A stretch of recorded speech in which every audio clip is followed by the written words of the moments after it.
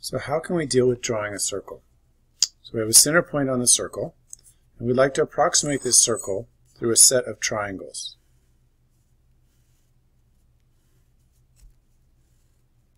Like this. This is going to be the number of segments, and so on, going around.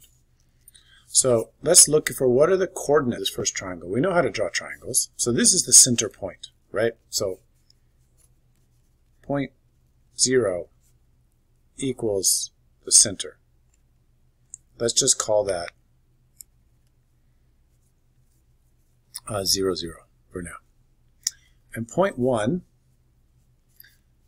if this is angle alpha, point 1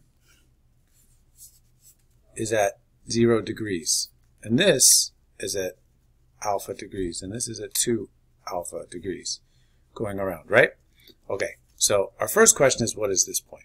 Well, this point, this vector here, this vector V0, we know this vector is just 1, 0. This next vector is the one that's more interesting here. So this vector 1, what is this vector 1? This vector 1, we can calculate this point here as cosine alpha sine alpha. Right? This is the vector. This is the vector direction for vector 1. So point 1 equals point 0 plus cos alpha sine alpha. So this first triangle is going to be point 0 dot x, point 0 dot y, and then 1, and then 0, and then point 1 dot x, point 1 dot y. So if we consider this next triangle, what are we going to have? We're going to have some angle alpha, and we're going to calculate this direction. And then we're going to have some angle 2 alpha, and we're going to calculate the next direction. So what are we going to have? The center point is our triangle. So we've got center dot x comma center dot y, and then we have the vector direction plus the center, right? So that should have been done here too.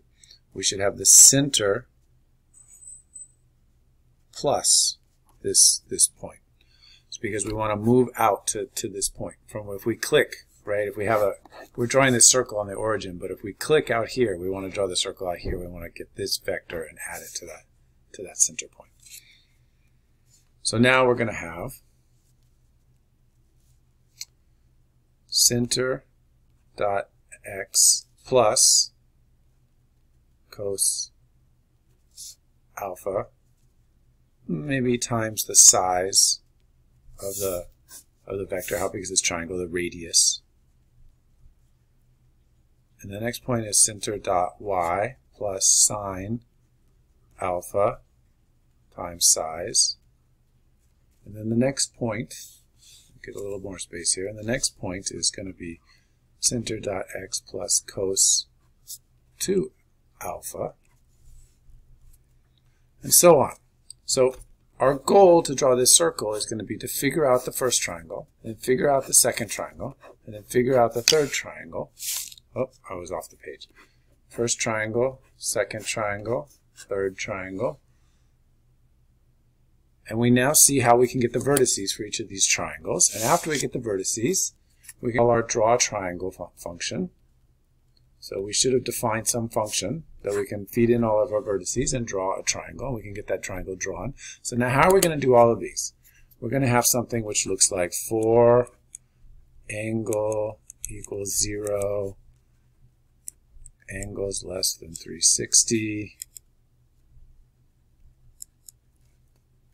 angle plus equals step, right? Where this step is alpha. So let me call it alpha